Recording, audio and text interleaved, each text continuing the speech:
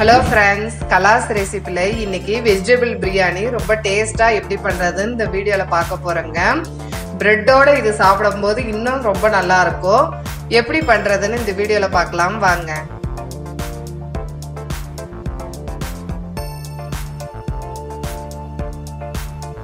ஒரு medium size onion cut பண்ணி மிக்ஸில நைஸா அரைச்சுக்கோங்க.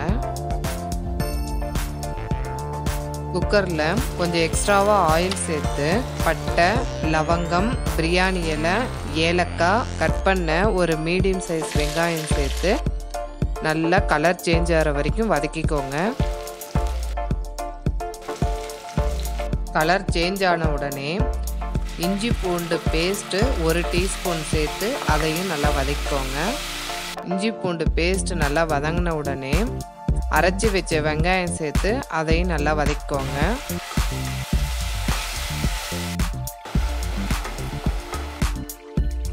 பாருங்க நல்லா வதங்கின உடனே கேரட்டு, பீன்ஸு, பட்டாணி, கட் பண்ணி வச்சிருக்க கொத்தமல்லி இலை, புதினா, கட் பண்ணி வச்சிருக்க 2 மீடியம் சைஸ் தக்காளி, சின்ன குழிக்கரண்டியில் 2 குழிக்கரண்டி புளிக்காத தயிர் சேர்த்துக்கோங்க.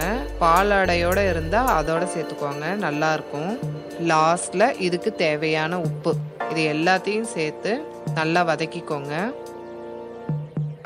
காய் கொஞ்சம் வதங்கின உடனே 1/4 டீஸ்பூன் மஞ்சள், 1/2 டீஸ்பூன் மிளகாய்த்தூள், 1/2 teaspoon garam masala, Kashmiri chilli paste 1 teaspoon, இதை சுடுதண்ணியில் ஊற வச்சு அரைச்சி பேஸ்ட்டாக எடுத்து வச்சுருக்கோம், அதை சேர்த்துக்கிறேன்.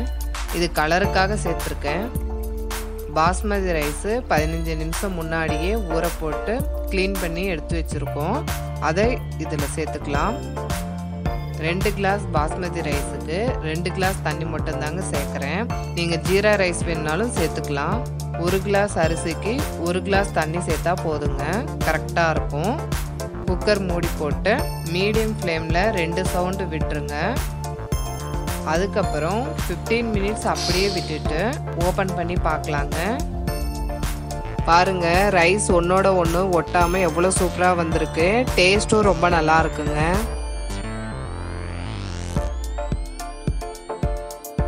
பிரெட்டை சின்ன சின்னதாக கட் பண்ணி எண்ணெயில் ஃப்ரை பண்ணி எடுத்துக்கோங்க. லாஸ்டில் பிரியாணியில் சேர்த்து நல்லா மிக்ஸ் பண்ணிக்கோங்க.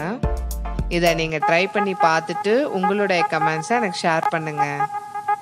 இந்த வீடியோ உங்களுக்கு பிடிச்சிருந்ததுன்னா கலாஸ் ரெசிபிக்கு சப்ஸ்கிரைப் பண்ணுங்கள். பெல் ஐக்கானை கிளிக் பண்ண மறந்துடாதீங்க.